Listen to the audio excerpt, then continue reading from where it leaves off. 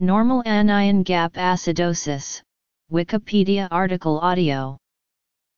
In renal physiology, normal anion gap acidosis, and less precisely non-anion gap acidosis, is an acidosis that is not accompanied by an abnormally increased anion gap. Differential diagnosis. The most common cause of normal anion gap acidosis is diarrhea, with a renal tubular acidosis being a distant second. The differential diagnosis of normal anion gap acidosis is relatively short. As opposed to high anion gap acidosis, normal anion gap acidosis involves either increased production of chloride or increased excretion of bicarbonate.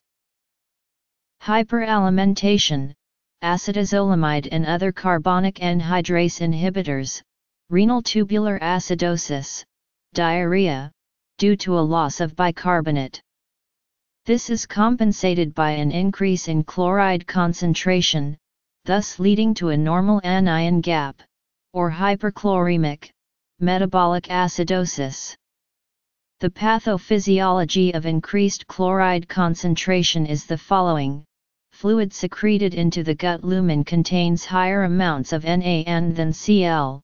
Large losses of these fluids, particularly if volume is replaced with fluids containing equal amounts of NaN and Cl, results in a decrease in the plasma NaN concentration relative to the Cl concentration.